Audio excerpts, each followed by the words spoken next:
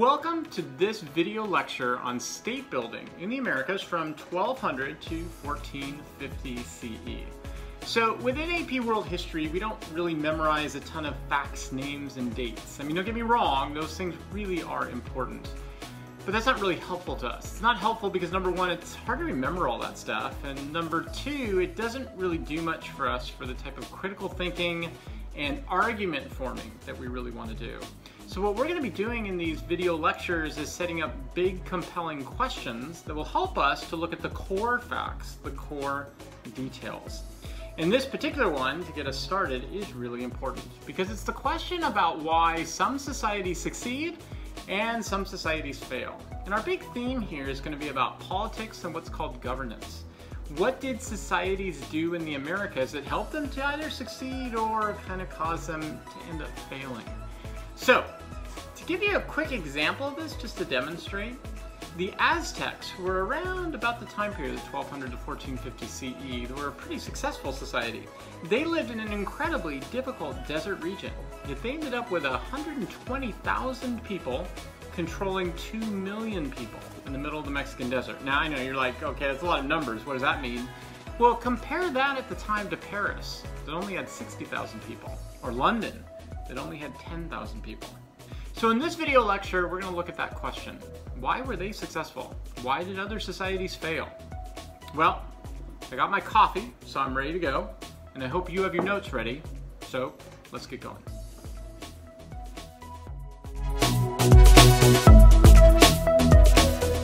So we're going to start off with the Americas. The regions we're looking at include what's called Mesoamerica and the Andean Mountains. Mesoamerica is the region covering what today is really Mexico and the northern part of South America. Now let's just consider that Mesoamerica is a desert region with very few resources. The Andean Mountains are extremely rugged terrain that is really at high altitudes. And, why does this matter? So in order to understand this, we're going to go back in our story for a minute to the Paleolithic Age, which ended about 10,000 years ago. Now the Paleolithic Age, which is known as the Old Stone Age, is when humans were using stones for technology. This changed with the use of metallurgy. So what's metallurgy? Well, that's when humans mix together different minerals to make metals, like bronze and iron. They tended to use these for military defense, building, and most importantly to farm. This began what's called the First Agricultural Revolution. Now we don't know exactly how this happened. It's possible that humans either intentionally decided to start farming, or it's that they just kind of came across this accidentally and then started harvesting more grains like wheat, barley, and millet. Actually, the latter seems to be more likely. It was probably more of an accident, and they just found an advantage in developing this food. Now, when they did that, they had to settle next to rivers. That meant they had to develop irrigation. And as they started to form more food, guess what happened? They had more people. And this led to the creation of villages and then cities. Populations started to grow, and this meant that you needed more organization, like legal codes, security forces, taxes, and political leadership. However, as leaders continued to provide security, records for food production, and favors for the local population, and growth of the population eventually meant they outstripped their resources. And that meant the collapse of communities. Okay, so now that we know what the model is, the beginning, middle, and end, humans settle down, they develop more food, their population grows, the end, they fall apart. So let's see if this always happens.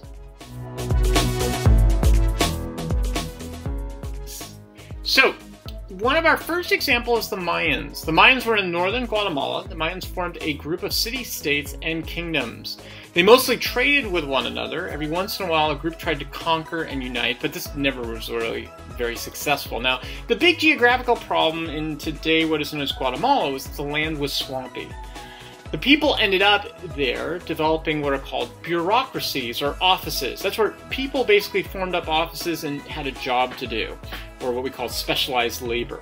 What they did was these people would drain swamps and create irrigation systems, and this really worked. They formed farm crops like maize, beans, squash, and chili peppers. Okay, this is where you should be asking, how did they do this? Good question. Well, local kingdoms and city-states never united, but the elites were able to organize local people to build these irrigation systems, farm, and then regulate for trade. Okay, so if they were so successful, why did they collapse? Good question as well. Well, we don't know for certain, but the likelihood is they overfarmed, deforested their local environment, and caused their own internal collapse. So this fits really well for the model we talked about at the beginning. Okay, let's look at another group. They're out in the southwest of what today we call Northern America. So when we go up north to the southwest of today what we call Northern America, well, you're going to find out there's a different climate. It's not foresty, it's desert, and there are very few resources. In 1200 CE, we find a group of people at a place called Mesa Verde.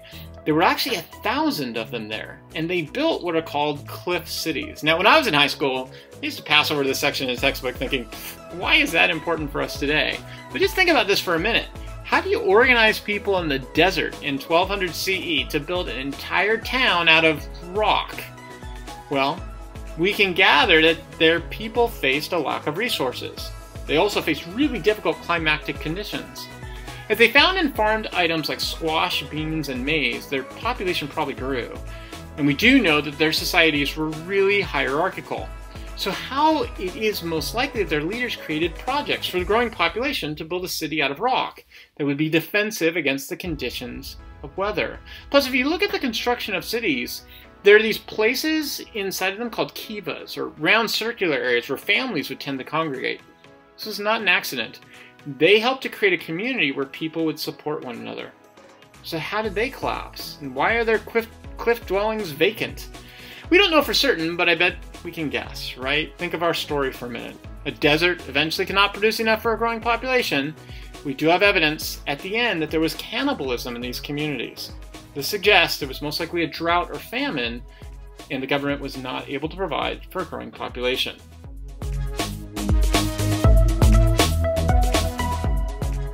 Wow, so we have a lot of collapse, a lot of failure, right? Do we have any stories of success? Well, yeah, we do.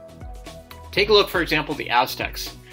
The legendary community that comes out of Mesoamerica was the Aztec Empire. The Aztecs began with a group of people called the Azteca. They were migrants from Northern America. When they came down in their myths, they found they found a place called Lake Texcoco. There they established an empire that grew to a core, like we said before, of 120,000 people. The Aztecs lived in the desert, so they collected water using huge wooden frames that they called chinampas. The Aztecs created a massive capital at the city of Tenochtitlan, and their central city included massive pyramids, temples, and the famous floating gardens. When you think about it, the eventual demise of the Aztecs really doesn't fit our typical model. How'd they do this? Well, first, the Aztecs had an elaborate political system. Their government resembles ours to some extent. At the most local level, the family unit provided the closest area for organization and stability. Above the family were a group of people called the Calpoli, or a group of landowners, who would look over and provide for the families. Next up the hierarchy was an executive council for each of the three major cities in the Aztec Empire, Tenochtitlan, Texcoco, and Tlacopan. Each of these executive councils would elect one central leader called the Tlacani. And finally, above the Tlacani was the Huey Tlacani, or emperor. Okay, a lot of stuff, right? Why should you know about this? Well, think about this hierarchy and what they were able to accomplish. Each level of the hierarchy would be able to provide for the needs of the local area. But by having a single emperor, the overall empire could also expand and find new resources. They did this by expanding their military. They would conquer local hunter and gatherer groups, and then they would demand tribute, or a regular payment of crops, back to these groups. Okay, you might be wondering though, how did they stop these groups since they were conquered from having a revolution? I mean, they were basically conquering far more people than the numbers who lived in the capital, Tenochtitlan. Okay, so enter in the religious system of the Aztecs. The Aztecs were a highly hierarchical society with a priestly class. And the religion of the Aztecs was based upon the farming cycles. This meant that people believed that their society was one of 7 different cycles. We tend to think of time like a line, like linear time, beginning, middle, and end. The cycles, though, for the Aztecs resembled the seasons of the harvest. There was birth, fertility, death, harvesting, and reseeding. Kind of like spring, summer, winter, fall.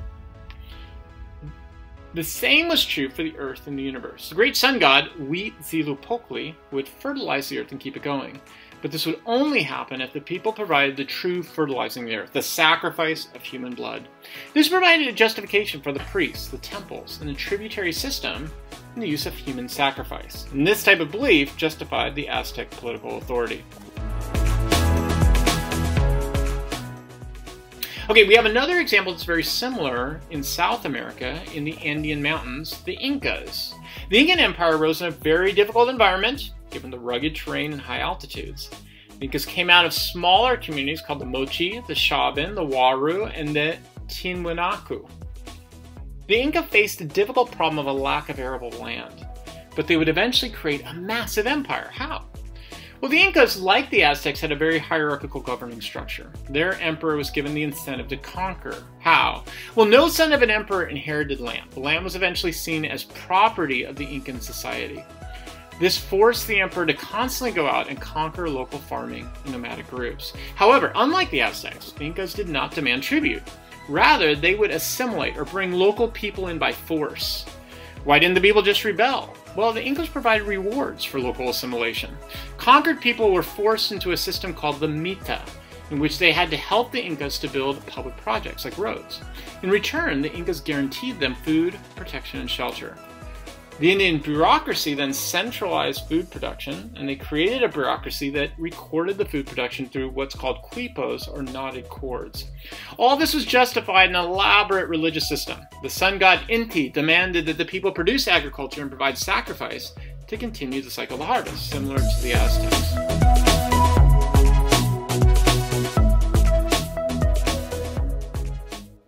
Okay. So what do we learn from all this about the Americas when it comes to human development and governance in this period? Because that's our big question, right? Well, here are some takeaways that I would suggest. Number one, humans discover the benefit of farming and begin to develop a food surplus through farming. Number two, populations grow due to food production, leading into the need for a system of governments that are going to use things like irrigation, legal codes, river systems, and security forces to provide for that growing population. Eventually, that growing population tends to outstrip the local resources, and it leads to an environmental collapse. However, notice that there are some societies that escape this narrative. Societies like the Aztecs and the Incas. How did they do it? Well, number one, they created an empire with a governing hierarchy that would look out for the local needs. So you notice that they tended to have a central emperor, but then they also had local leaders as well. Number two, they expanded and found new resources for their populations using a military. Number three, they used a state-sponsored religious system to justify their actions to assimilate people into the system. Okay, so a lot of really complicated stuff, but it makes our conversation really interesting because it demonstrates how people in these early societies organized themselves politically so that they could find a way to provide food for a growing population and eventually succeed against really harsh environments. Thanks a lot. See you in class.